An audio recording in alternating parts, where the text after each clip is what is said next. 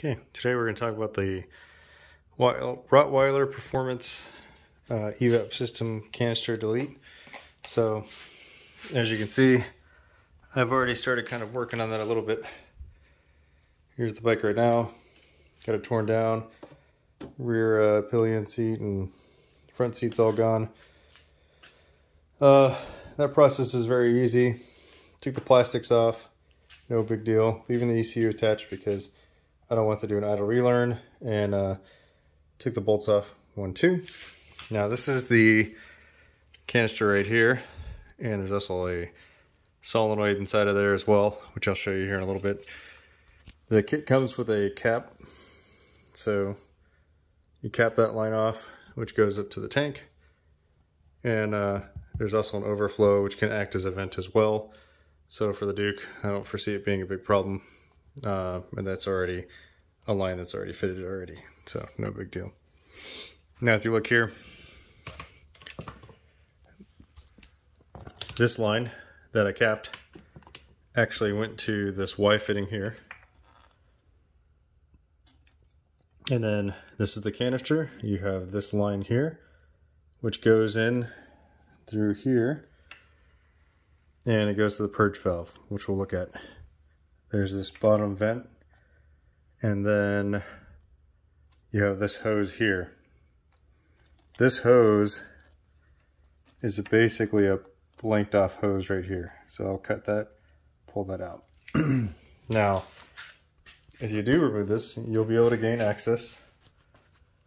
And right down in here, so in this area, you'll have right there's a 10 mil bolt, and there's a 10 mil nut behind that. So you'll need to undo that, and that will allow you to gain access to that bracket. That bracket holds it. Purge solenoid itself basically goes over and slots into the top of that.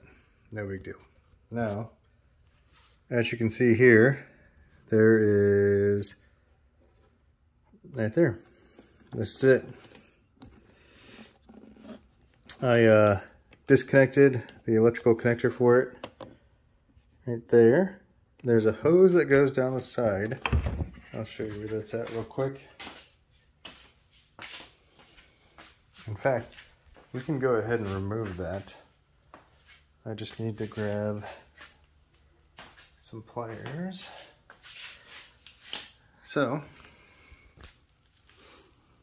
right down inside of here, there it is, right there, there's a hose.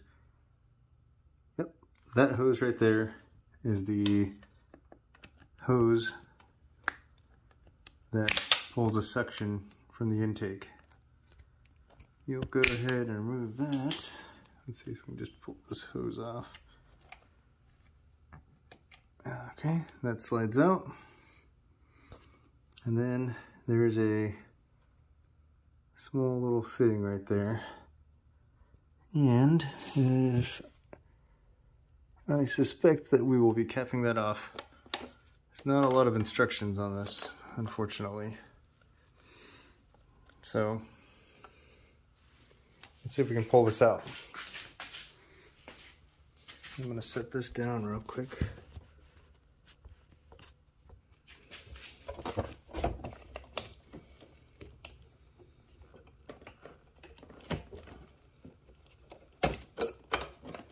Okay. And then what we are going to do is we're going to remove that hose.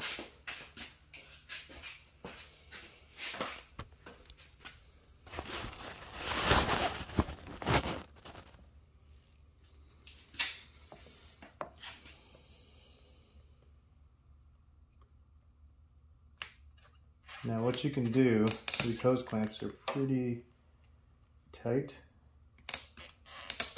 Once you get the hoses off them, or the hose clamps off themselves, what you can do is you can take some pliers and actually twist them against the hose. Man, this one's pretty freaking tough.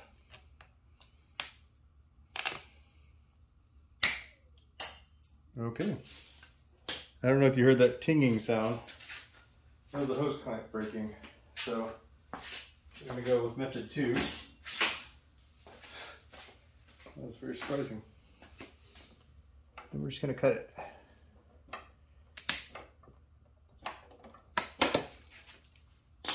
All right, there's that. There's an electrical connector. It goes in place right there. And now we can cut the zip tie and remove it. So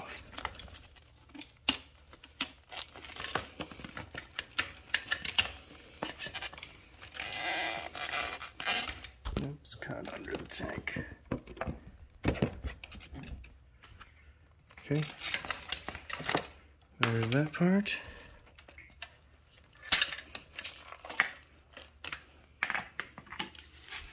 Okay, and there's the rest of it. So there's a bracket here, 2 8mm. That's what holds it up. Just undo those 2 8mm, and you're pretty much done with that part. And then from there, you have to plug in that guy. Basically a resistor that fools the ECU into thinking that everything's good in the neighborhood. Let's see here.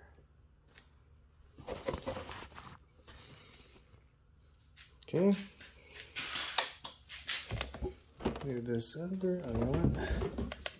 On this side. And here's that connector. Done. Take that off to the side. And then the last piece